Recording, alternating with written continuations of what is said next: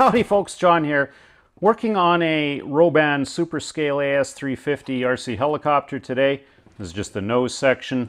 For anyone who's not familiar with these things, I did a review on this a number of years back. I'll fire a link below in the description to that review page on my website.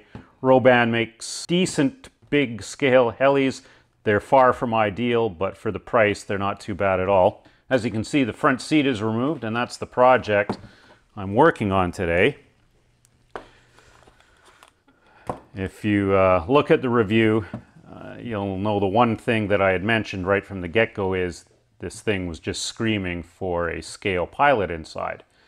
And I started looking for scale pilots for it. I was quite shocked at the prices. Full body scale pilots, I was finding out, were coming in anywhere between $100 and $200, and I was just not going to spend that on a little doll to go inside a radio-controlled helicopter.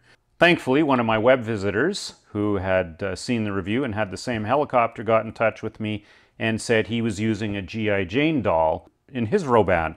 And you can pick G.I. Janes up on eBay for anywhere between 30 and 40 bucks, so a lot less money. And she's been in there for a good number of years, no real problems. It's just her scale is off a little bit. She's just a little bit too big. You'll see in the review, if you read it, I actually had to shorten her legs because they were too long for the anti-torque pedals. And you can see her torso is just a little bit too high as well for the seat. Her head is actually almost hitting the ceiling inside the cockpit. So I got a 3D printer last year, and since I got it, I've always wanted to scale down her body a bit. I'll still utilize her head, and we'll probably still use her hands because they grip the cyclic and collective stick quite well. And then the other problem with her body, you know, because she is a doll, she's made of that dense rubberized plastic, you know, solid throughout. You know, we'll weigh her to find out what her weight is, but she is very heavy, and on an already heavy scale heli, if I could shave some weight off of that with a PLA printed articulated mannequin, yeah, should go a long way to shed some poundage off this thing. And the other thing I've been toying with is seeing that I'm going to be printing a new body, I could put a little cavity inside for a little micro servo hooked up to her head, so her head would be articulated back and forth.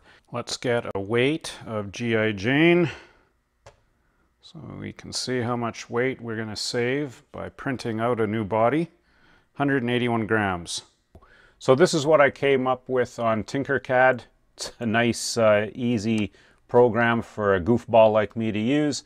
If you can drag and drop shapes, you can use Tinkercad to create your own 3D print models. Anyway, here's the body I came up with. Have the little insert here for the servo. And here are the upper arms, lower arms, legs or thighs, and then the lower legs. And we'll just slice this and cure it now. Probably going to go with 0.8 millimeter or 1 millimeter wall thickness. This doesn't have to be that strong. And going to use a really low infill density, probably 10%, maybe even a little bit lower. We'll see how it comes out. I printed up quite well, no real drama. I find these Tinkercad ball and sockets, they work pretty well. Just have to sand the ball down a little bit to get the print ridges off of it to smooth it out. And maybe the first time you snap the socket on, just hold the socket with your hand so it can't split. And then if you press on the socket and turn it on the ball, kind of just like sizing a ball link on a helicopter linkage, it works out pretty well. I like the dimensions. They seem pretty decent. A little curvature on the back seems to match the curvature on the chair pretty good. Sits in there quite nicely. We'll have to cut off G.I. Jane's hands just above the articulation point here, so we've got an actual hand that can grip the collective and the cyclic stick. But that shouldn't be a problem. And then just glue it onto the bottom of the arm pieces. Didn't bother with feet. What's the point? Just added more weight, and the boots are on anyway. So no big deal there. And then the only other thing on here is the servo indentation. I just cut the mounting tab ears off of this little 9-gram servo, and we'll just put some double-sided tape on it, but it fits nicely in there. Have the little cutout for the wire. Okay, I think we got her beat here. Just cut the G.I. Jane arms and then just glued it on with CA glue. The arms might be just a little bit too long, but I needed at least this one long enough to reach the collective stick down by the side of the chair. I think that should be okay. And the head, I just took the servo horn, ground down all the arms around it, so I just have the splined hub in the center, and CA glued it into the neck there. And then I did decide just to do the hole in the head to get the screwdriver in to screw the servo horn screw down onto the servo output shaft.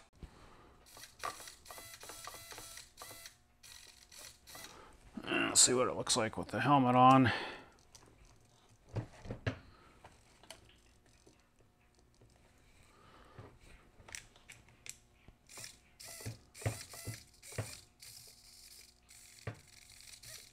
So other than having our little scale pilot at the right scale now, let's see if the weight savings is actually worth this time.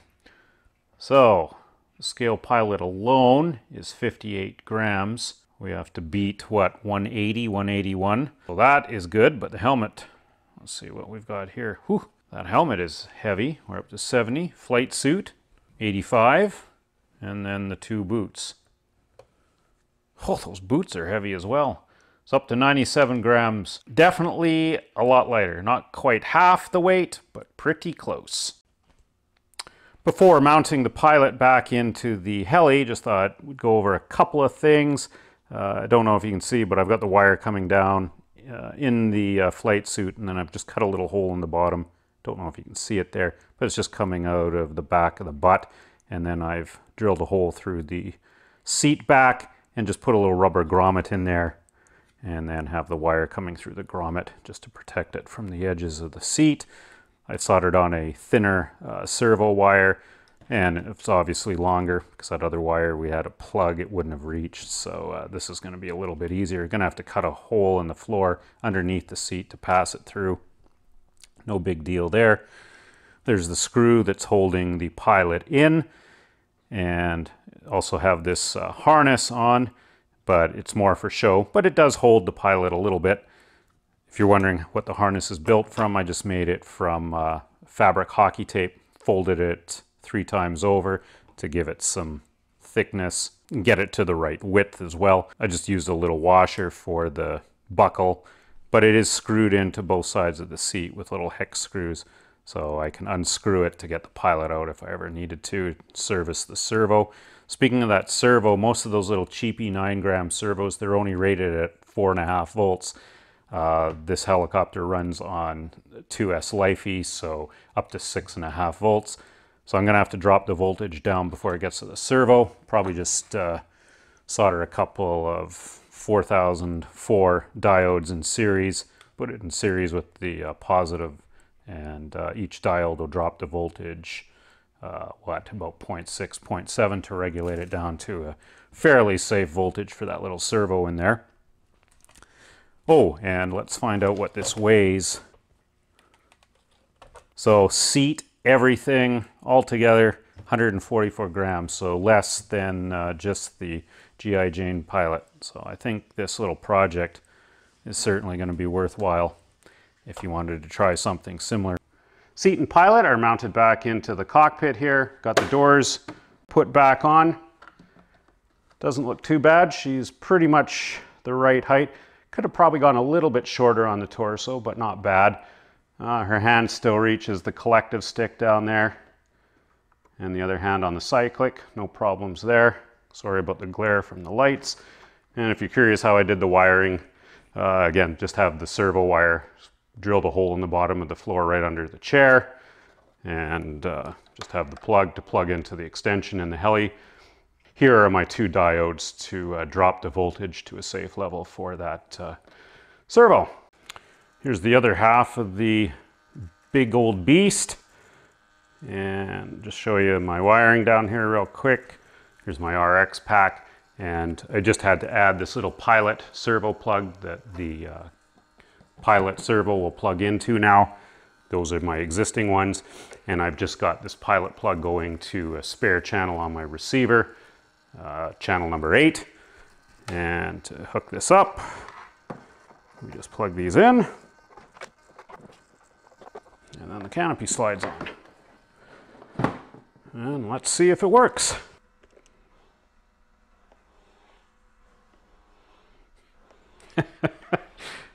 Ah, looks pretty cool, I must admit. I've just mixed channel 8 to the input stick side, and because it's on the input side, it happens before any dual rate reduction. So even when I'm in low rates, this will move the full extent. Doesn't change if I'm in high rates or low rates. Head movement is the same. And I've also mixed in a little bit of head travel with aileron or cyclic roll using the multiplex add function to channel 8 as well. Only 50% though of what rudder would produce. I don't know if I like that, but I thought I'd try it.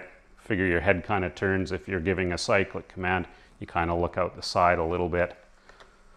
Now the question you may have, as I already do, is will you even be able to see the pilot's head move while you're flying close in? There's only one way to find out. Let's get this thing airborne. Time to see what we can see here.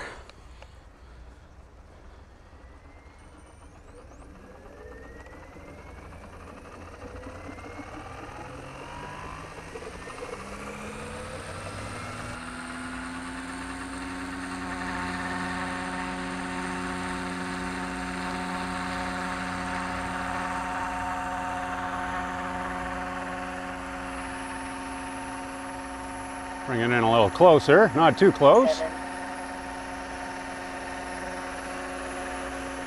Oh, yeah, I can see the head. I don't know if the camera's picking it up.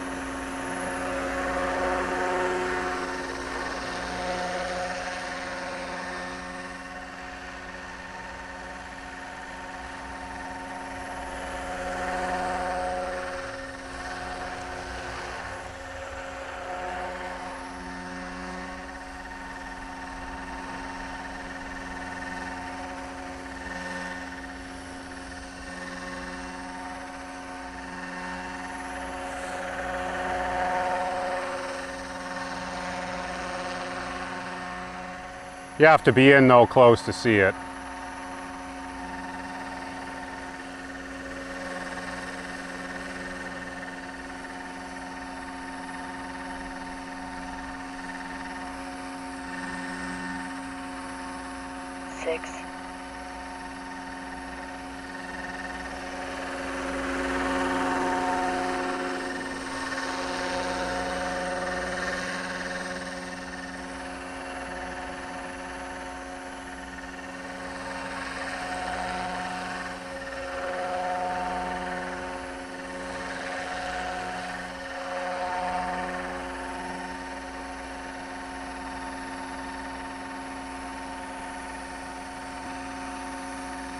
Just knowing that she's a lot lighter and she can actually see her head now, that means a lot too. So definitely a worthwhile project.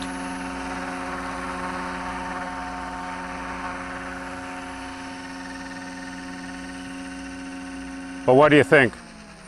Was it worth the extra roughly 10 grams of weight to have the moving head, or should I just have left that out?